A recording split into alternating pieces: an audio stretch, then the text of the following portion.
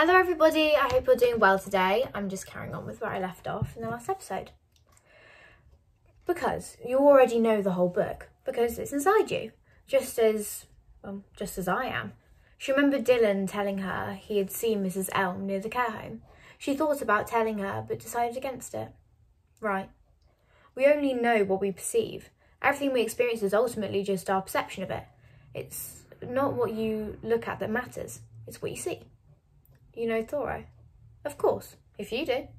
The thing is, I don't know what I regret anymore. Okay, well, let's see. You say I'm just a perception. Then, why did you perceive me? Why am I, Mrs. Elm, the person you see? I don't know, because you were someone I trusted. You were kind to me. Kindness is a strong force. And rare. You might be looking in the wrong places. Maybe. The dark was punctured by the slow rising glow of the light bulbs all round the library. So where else in your route life have you felt that kindness?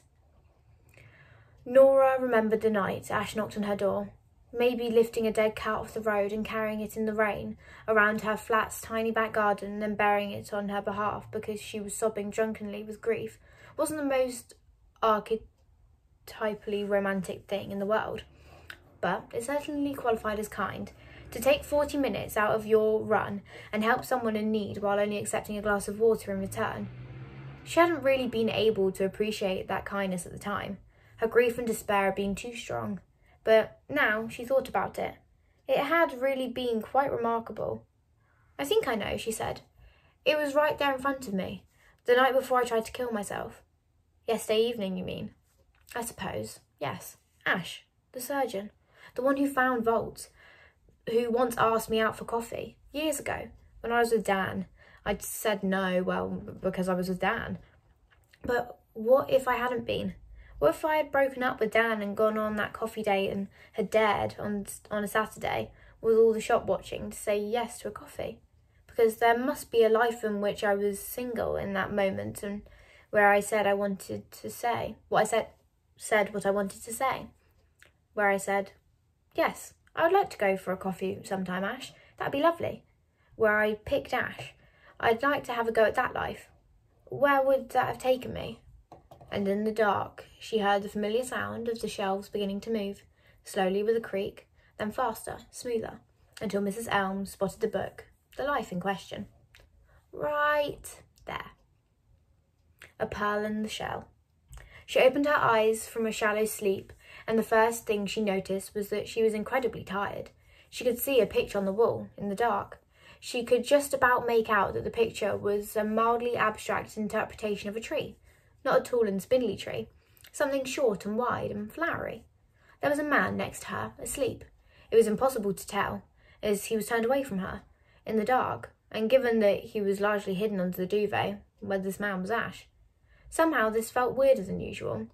Of course, to be in bed with a man who she hadn't done anything more with than bury a cat and have a few interesting conversations from behind the counter of a music shop should have felt slightly strange in the normal run of things. But since entering the Midnight Library, Nora had slowly got used to the peculiar. And just because it was possible that the man was Ash, it was also possible that it wasn't. There was no predicting every future outcome after a single decision. Going for a coffee with Ash might have led, for instance, to Nora falling in love with the person serving the coffee. That was simply the unpredictable nature of quantum physics. She felt her ring finger. 2 rings. The man turned over. An arm landed across her in the dark, and she gently raised it and placed it back on the duvet. Then she took herself out of bed. Her plan was to go downstairs and maybe lie on a sofa, and, as usual, do some research about herself on her phone. It was a curious fact that no matter how many lives she had experienced, and no matter how different those lives were, she almost always had her phone by the bed. And in this life, it was no different. So she grabbed it and sneaked out of the room quietly. Whoever this man was, he was a deep sleeper and didn't stir. She stared at him. Nora, he mumbled, half asleep. It was him. She was almost sure of it. Ash. I'm just going to the loo, she said. He mumbled something close to an okay and fell back to sleep. And she trod gently across the floorboards, but the moment she opened the door and stepped out of the room, she nearly jumped out of her skin. For there, in front of her, in the half-light of the landing, was another human, a small one, Child size? Mummy, I had a nightmare.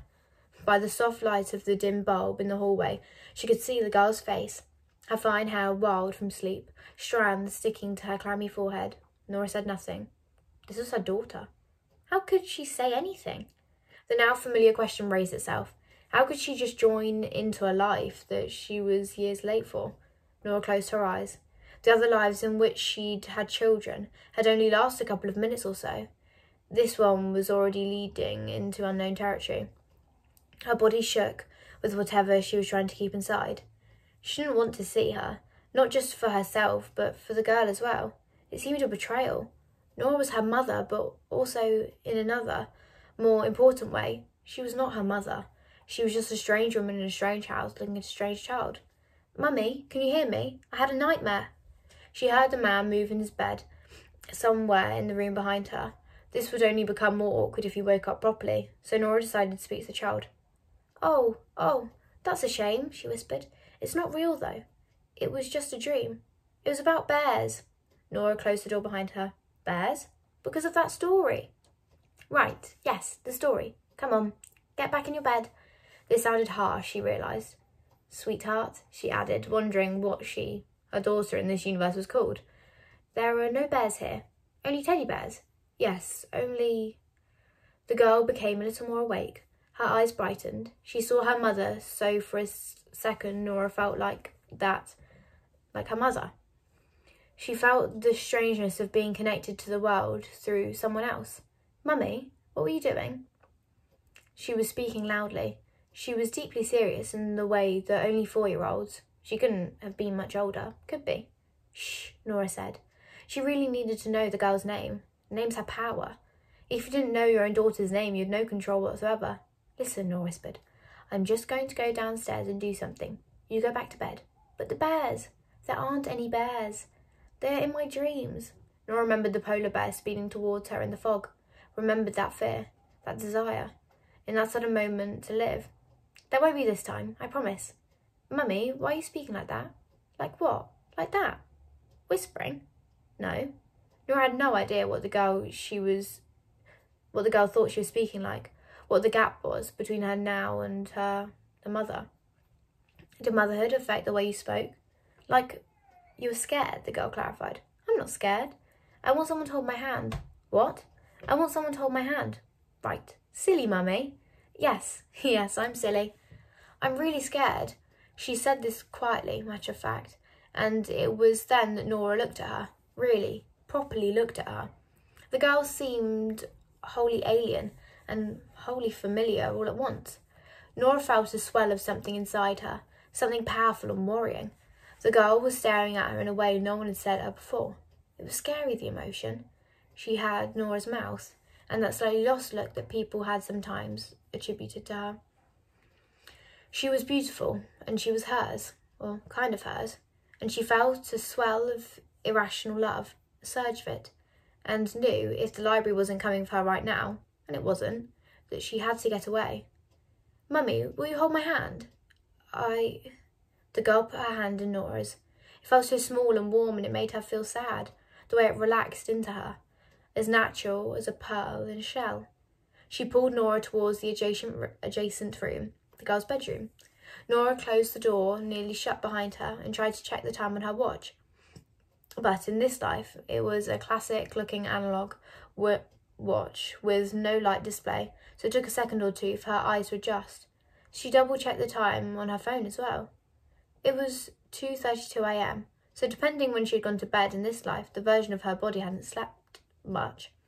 It certainly felt like it hadn't. What happens when you die, Mummy? It wasn't totally dark in the room. There was a sliver of light coming in from the hallway, and there was a nearby street lamp that meant a thin glow filtered through the dog-patterned curtains. She could see the squat rectangle that was the bed. She could see the silhouette of a cuddly toy elephant on the floor. There were other toys too. It was a happily cluttered room. Her eyes shone at Nora. I don't know, Nora said. I don't think anyone knows for sure. She frowned. This didn't satisfy her. This didn't satisfy her one bit. Listen, Nora said. There is a chance that just before you die, you'll get a chance to live again. You can have things you didn't have before. You can choose the life you want. That sounds good, but you don't have to have this worry for a very long time. You are going to have a life full of exciting adventures. There will be so many happy things, like camping. A burst of warmth radiated through Nora as she smiled at this sweet girl. Yes, like camping. I love it when we go camping. Nora's smile was still there, but she felt tears behind her eyes. This seemed a good life, a family of her own, a daughter to go on camping holidays with. Listen, she said, as she realised she wasn't going to be able to escape the bedroom anytime soon. When you have worries about things you don't know about, like the future, it's a very good idea to remind yourself of things you do know. I don't understand, the girl said, snuggled under her duvet as Nora sat on the floor beside her. Well, it's like a game. I like games. Shall we play a game? Yes, her daughter smiled. Let's. Okay, everybody, that's all I'm reading today. We just came to the end of a chapter there, so next week I'll be carrying on with a new one. Hope you enjoyed. Bye!